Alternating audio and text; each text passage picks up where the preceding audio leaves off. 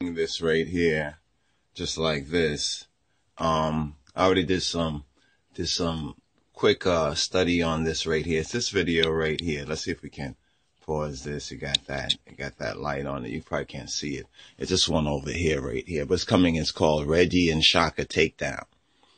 I would really say tooken down, but anyway, they have Reggie and Shaka takedown. All right, let's play this right here, and we'll get into this. This is where these allegation of homo verses. Where actually what happened, they were asked about some homo text in the coffin text, Parat im Heru or Heru, the Book of the Dead, so-called Book of the Dead. And they basically, did some step and fletch, and they kind of danced around and said, oh, I don't have the text. It depends on where it's coming from. And I got to look at it when I go home and so forth and so on. But let me ask you about the Yarick oath.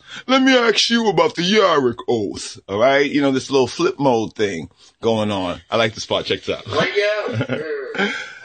Wake up. Wake up. Wake up, Hotep niggas. Wake up. Wake up, Hotep niggas. You had your chance. Anyway, here it goes right here. This is, they vows to spank the Hebrews. Anyway, they vows to spank the Hebrews. Brother Reggie and Shaka Amos, right? Anyway, let's go into, so it's on Black News 102. So here's the clip. Here's part of the clip right here. Right? Here's part of the clip right here. Now, of course, Don King Netta, a big fight. So anyway, like I told you, hold on. I told you he's a fan of the Hebrew Israelites, so he always gonna say that. All right. So you notice Hebrew Israelites never lose on health of consciousness. For the first time, he just gave one to Polite. So big up, right? So look. Okay. So what we're gonna do is kind of fast forward this. It's some little Hotep nigga braggadocio shit right here, basically. But what we're gonna do is kind of scroll forward, right? Yeah. Let's scroll forward to the point. To around this is like 40 something minutes. You need views or whatever. It is what it is. I respect that. Yeah, whatever. Okay, let's go forward. That's almost $1,000.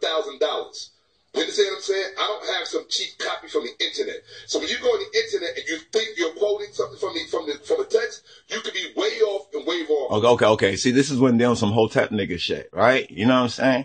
And they turn around, they say, oh, with the white man. But you cannot take any text. Just show them the text. Like our brothers look at the Hebrew and they're going through the Hebrew. They can read the Hebrew. They're saying that the translation might be off or might be wrong, right? They're saying the translation might be off or might be wrong. But then when you give them okay, so you're talking about how expensive this is. So you really can't ask him any question unless you have this $1,000 text. But then he can go around asking us any question based on the text that we have, so forth and so on. You see what I'm saying? This selective BS. But let's get to that point right here where they asked him, I think it was Zion Lex. And it has nothing to do with ancient Egypt. And so therefore, I don't use the term. In fact, Dr. Ben will tell you that's true. Okay, yeah, about metaphysical, metaphorical. He don't use the term Dr. Ben. Dr. Ben. All right. Dr. Ben did his part. Why don't you just step up and, okay, see, they eventually walked away and everything. Let's see if we can back this up. Right here. I want to get to the exact spot where I think Zion Lex calls in and, okay, yeah, here's where he's asking about this verse. Now, notice that when Zion Lex asks him about this coffin text thing, you saw a little of the clip right there where where Shaka Amos was like, well, I can't comment on that 'cause I have to go home and look at spell 700 because which version are you working with? We're working with the Faulkner. Well, they say Faulkner. We call it the Faulkner, right? They're working the Faulkner Faulkner translation, because it's recognized by Whitey, as the real good translations. But you know what? The brother said, I got the glyphs. It's the glyphs right here. I wish they have a fax. I don't know if Sinetta and them had a fax. They could fax it over and just read the Metu Neter glyphs. Just translate fresh from that. There's many Hebrews that can translate from the so-called Masoretic, the Hebrew, the script. Whatever is the authorized source of that you're working with, or whatever the official source that you're working with. So what happens is that he calls in and asks about this whole Geb thing, right? Where there's a certain area where it asks, where it talks about Geb having his penis between his son's butt cheeks and stuff like that. And they can't give no metaphysical or any kind of explanation whatsoever. They dance around it. But what Reggie, Slick Willie Reggie, proceeds to do, it's like almost like he's like an undercover Hebrew to a degree, but he still want to hold on to some Egyptian shit. But he flips the whole thing. You know what I mean? He flips it around and you really have to watch the whole clip. I know I should have had this already set up and everything, but I want to give at least my peeps, some other people already know about this, but give my peeps a background. 'Cause I was asked a question about this very same thing, not from a homo point of view, but, it's interesting right here. It's interesting right here. So let's, back this up right around here. Okay, this, we didn't finalize this right here. So boom, let's take it from here for a moment. Okay, let's play through. It says this, and then when I go home and I look at the actual text and I go to 700 and it doesn't say that, then I answered your question for no reason. So for me, you can't even pose that question for me until you have the actual text. Wait, hold on. But aren't these guys supposed to know what they said that the Egyptian, the Kemet, the Kamut, the Kamta, whatever, the Egyptian stuff is the stuff for our people. Our people should be about that and not the Bible. You know what I mean? They be asking us all sort of questions. Oh, you a Hebrew, you're an Israelite, you believe in the Bible? Well, what does this mean? Oh, such and such. Do you know this story? Do you know that story? Do you know this place? Do you know that place? So forth and so on. And one's handle the business, but when you come to them, they're like, oh, wait, hold on. What text you going to? What translate? Why, what translation? I thought you guys been to Egypt. You're all up in Egypt. You went there. You say you touched the stones and all that bullshit. You know what I mean? You study under all these master teacher. So how come you can't answer that? So he gives this kind of little step in Fletcher. He dances around it. But remember that side lock, Shaka? That side lock is the side lock of youth. It's the side lock of what the Greeks call Harpocrates, right? Harpo, like Oprah. Anyway, Harpocrates. Or in Metuneta, something more of the effect of Harpaikart. Harpaikart, the little boy with the side lock. That's why you have his finger over his mouth, like, shh. No, shut the fuck up. All right. But no, you always talking. Let me talk. That's opposite of what you are saying you believe in, which makes me think you really don't know what you believe in because you're not practicing. You wearing the side lock, which is the side lock of the baby boy, the side lock of youth, and you won't keep your finger on your mouth and shh. But let's listen to him. I'm just letting you know. Okay. So the people understand Bible verses from the internet. And this is what I'm saying. We can't be selective. Mm-hmm. If we gonna come forth as a collective, we gotta come forth as a collective. So if I can't use the internet, y'all can't use the internet. I have not quoted any Bible verses from the internet. Any Bible verses I quote. But I can't speak for them. I don't shit what they eat. Or they don't eat what I shit. I can't speak for them. This is the problem. See, this is why the Lord said something else that Reggie said, and I'll probably touch this in another video. There's something else that Yahweh, we say Yahweh, others say no, this is where my father's house has many mansions, but still, this is where, let's just say the Lord, right? For right now, right? Something he says, don't lean on Egypt. You want to get a real accusation against Egypt? Because one time the Hebrews, the Israelites, our ancestors relied on Egypt against the advice of the Most High. And what happened? They let us down. I mean, we were wrong for disobeying the Most High. But when Reggie says they don't have a real, if somebody's on trial, because I've been through this and that, you could look it up, my history, my record. But when you bring in somebody on trial, you got to have an accusation, and they don't really have a real accusation. On a certain level, I agree. Now, Zion Lexi, graduate from John Jay College, he probably understands this too as well. This is correct. So I think the real accusation should be how, what was it, about 5 something? I'll get the info on this. How our ancestors relied on Egypt, dependent on Egypt, right? When Sennacherib was invading Judah during the time of Hezekiah or Hezekiah, during the time of Hezekiah, and the Egyptians were like a broken reed, a broken stick. Like, like you put your hand on a wall and your hand go through the wall. And when your hand go in the wall, a snake bites you.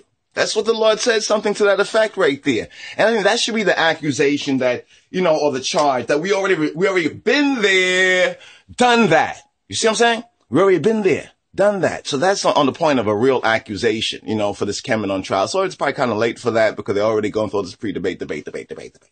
But let's go on. Y'all put together as a collective, but y'all don't even agree with each other. How do you expect to form and come together and formally defend Egypt if y'all can't even agree with each other? See, that's a very good question. Is he going to really answer the question? He's saying like we as Hebrews, we have different beliefs or different, we have some differences, right? We have some differences in interpretation of certain things, not of the mainframe thing that we are Hebrews, right? And that the Bible shows us who we are, where we're from, how we got here, and also how to get up out of this situation, this spiritual city of Sodom and Egypt and overall Babylon confusion. But he's going to answer the question, baby boy. Let us worry about that. Okay. I mean, that's some bullshit right there. That's some straight up, that's some at-peace bullshit. The at-peace bull, from ancient, that's some at-peace bullshit. That's some Hathor bullshit. Some heteru bullshit. That's what that is right there. Let us worry about that. But they always flip around and say, well, you don't agree on the Star of David. Some agree on the Star of David, some don't. Some think the white man's the devil, some think the white man's not the devil. Huh? Yeah. The question still remains. Reggie, now I guess Mr. I want to answer it to you. What is the metaphysical concept behind this? All right. It's the point that I'm going to, it's the point that I hope you heard my, No, hold on for a moment. Brothers and sisters watchers, I hope you heard the question that Gorilla Hebrew asked. The point was, what's the metaphysical behind Geb in the coffin text spell 700, sticking his penis between his son's buttocks? What is the metaphysical concept of that? But now what they're going to do is try to flip something on something called the Yarek oath, which is what Yarek in Hebrew means the thigh oath. What's up with this thigh oath? And you're going to see Reggie twist this. He's going to really twist it up. He's not going to address nothing about what he's supposed to be defending, the Hotep niggas, Kemta or Kemet as they falsely call it Kemet, but the Kamta, ancient Egypt, Gibbet, Mitzrayim. He doesn't touch on that. He just say, oh, well, what is the whole point? I hope you heard me. And he flips. There's so many times he flips the point around. And this was so shocking. But then it really came down to the fact that these niggas really don't know what they are talking about. Really, beyond maybe past the first or second degree. They're now being put on the third degree and they're melting. But listen. A failure to state a claim, right? First of all, who is the author of this particular quote that you're getting ready to? The quote comes from the coffin text, nigga. Ancient Egypt. Don't you know about this? Yeah, well, the Egyptians shit around the house and they'll have one metuneter in the book. They don't have no Part Imheru, Book of the Coming Forth by Day and by Night, so-called Book of the Dead. They don't have one copy in that whole, in Sa, Don King Netta's whole house. Ain't that some shit? But when they flip it on the Bible, they can go find the Bible. They can go find the Bible. You're going to see them later on reading and looking in the Bible to flip an accusation about Homo verses in the Bible. And then you hear Don King Netta, that's right. That's what I'm talking about. Homo verses in the Bible. Yeah, they're bringing out the Homo verses. And there's no Homo verses, between vowing a vow where either a servant or a son puts his hand under the master's thigh. You understand? And they say, oh, this is like the balls, and this is like on his dick and on his balls, and this is some homosexual stuff. I mean, so I guess we both will be respectful, and there's both things in both our books, and what he does is what they call relativity. It's a way of debate, sophistry. College, collegiate kind of bullshit, sophistry, where you try to bring down the other person's point to a relative. We all bad. We all have done something. Even though this other person is being accused of the crime, that person flips it around and says, have you done anything wrong in your life too? Yeah, but there's a dead body here, in your coffin text. Talk to us about who wrote it? Whose translation is? Who translated? Hold on one second. I'm going to tell you the translation right now. Because I downloaded the PDF of the actual middle method. Okay, but see, my whole point is why you're doing that. Why you're doing that, right? Is that the first thing about it is that obviously, Gorilla Hebrew, you are not an expert on the meta-netter text. Well, no, let's stop for a moment. Obviously, y'all are not experts on the Metu-Neter text, and you're supposed to be defending Kemet. Y'all are not experts. Y'all don't have one. I mean, you would think of all this idolatry, all these statues around the house and shit, they would have a scripture there. You know what I mean? They would have, okay, we can go to this version here. And okay, if we don't like the translation of the white boys and everything, we got people who went to Egypt, studied under the master teachers. They can basically read the glyphs and give you a original, at least interpretation. We might not accept it, but at least we'll say, oh, at least that nigga know his shit. That Hotep nigga know his shit. I don't agree with what he's saying, but he can read it. Be somewhat impressive on that particular level. You know what I mean? You know what I mean? You know what I mean? But he's gonna flip and say, you're not an expert. Neither are you, nigga. What the fuck you doing up here? Neither are you. You understand? You're a slick ass. I mean, you could flip, you could flip a reasoning around. Precisely what I just said. You're going to the white man, right? And where the fuck are you going? Look at your clothes and everything. Where the fuck are you going? Who made those statues? The black man, where the fuck are you going? You wearing Egyptian clothing, where the fuck are you going? Because it is his translation and his fascination with ancient Kemet and sex that you're going to pull up, right? Now he says there's a white man's fascination, but you're going to see their own fascination with Homo verses in the Bible coming up. So stay tuned. You're going to see their fascination. You know what I mean? Pull it up. Okay, go ahead. So when you pull it up, after you pull up and you read to us this story that didn't have anything to do with people, it had something to do with netter. So there's some metaphysical situation going on, right? As you said, right? Metaphysical homosexuality? We can examine the text, right? But let me give you some real people. Abraham was real, right? Yes, he was. Right, he was real. And Now, this is interesting. Now he says, see, here's the flip. Here's the flip. And y'all on February 8th, brothers, Akeem, you got to watch this shit. I already know you already know. On your team, you're probably already going through what you're going through because you already been engaging these niggas before. These Hotep niggas. Don King Netta's Hotep niggas, right? The general already left the battlefield and these niggas still running around fighting. Let's go on. Right. Well, and Jacob was real, right? Okay. And so we know about the Yerrick oath, right? Yeah, the what? The Yerrick oath. What do you mean? Yeah, the Yerrick oath is... Let me explain, because this nigga don't know his own shit. He don't know his own shit. But see how you flipped it? The Yerek oath. The Yarek, Yerek. Yerek is thigh in Hebrew, right? Or it can mean side. Yerek is thigh or side, right? You know what I mean? And now they're going to flip this, or Reggie nigga is going to flip this to be balls, you know, or the balls and everything. And he's even going to mistake the loins for the groin. A lot of us have done that because we haven't really studied. We think that when it says loins, right? L-O-I-N-S, even he begins to say it like lions, like it's lions or something like that. No, loins. L-O-I-N-S, not L-I-O-N.